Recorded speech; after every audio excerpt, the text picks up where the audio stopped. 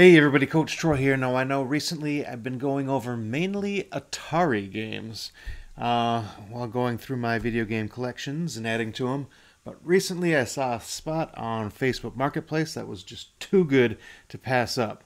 And it's over here in this box. Let's check it out. In this box here, there is not just a whole bunch of dust, straight from the 80s, but filled with Colecovision games.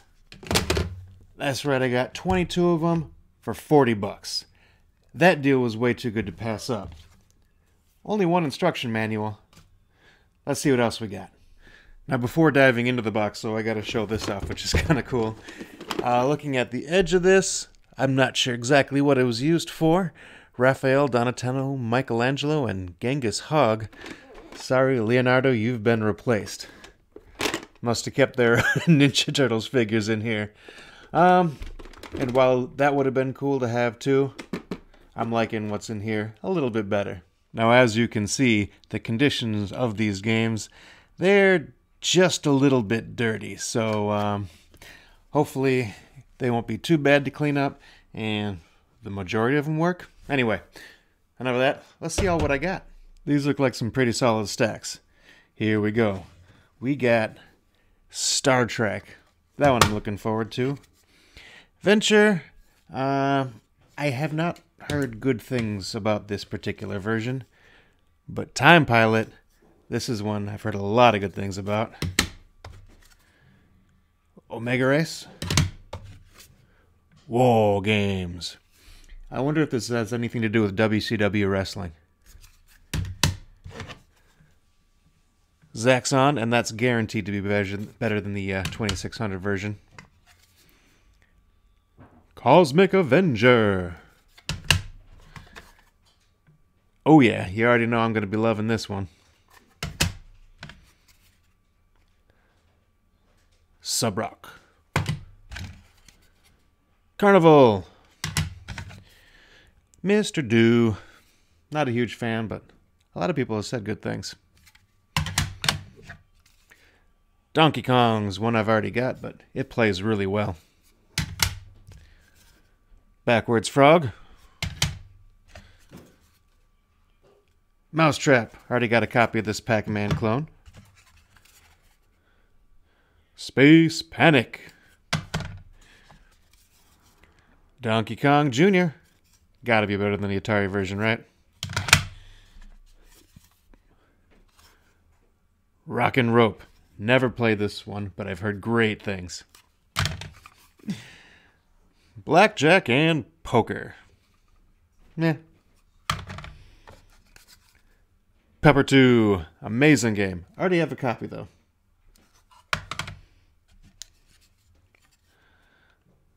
Ladybug. Another Pac-Man style game that I already got a copy of. Everybody's favorite foul-mouthed box jumper in Qbert.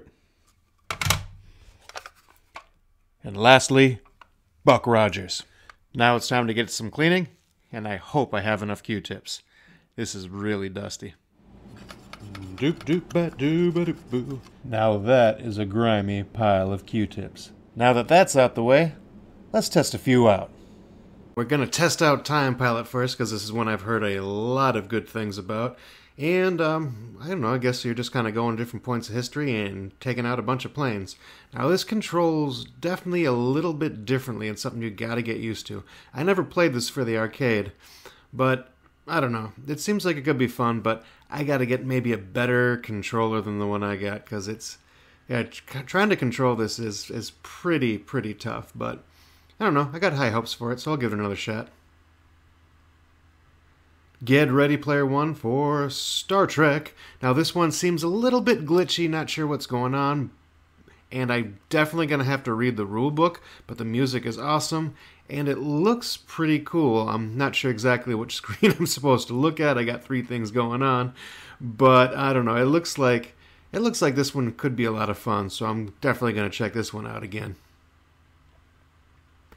Now, Mr. Do, I am not a fan of, never have been.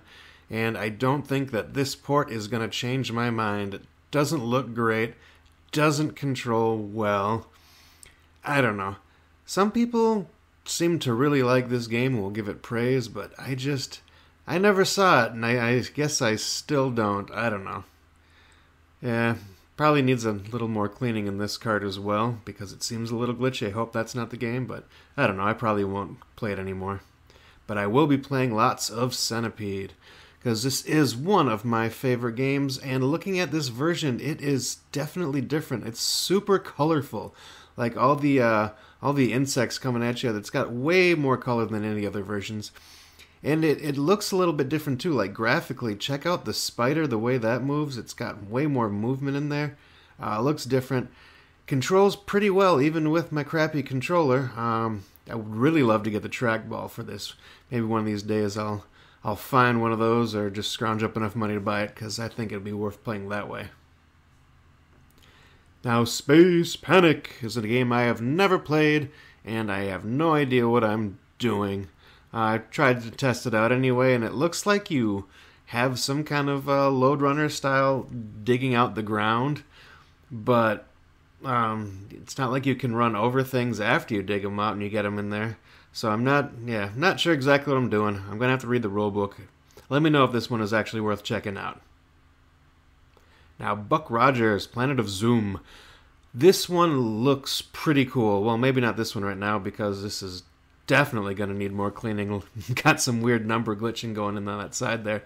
But it looks like a really cool version of almost like the Star Wars shooters. I like this angle. I don't know. It looks pretty neat, and I want to give this one another try. So I'm going to clean it out, and we're going to definitely get back to this one. And Carnival. This is one that I heard so many good things about. Get ready, player one. Yeah, it's a little glitchy still. Now, I've heard so many good things about it, but I was just like, how fun could just a shooting gallery game be? There's no way.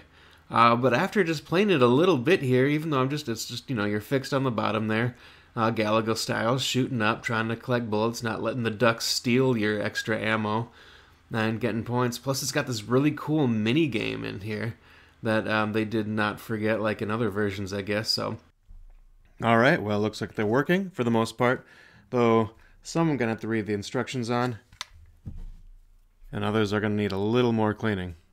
Sadly, I only got the one instruction book and no overlays at all.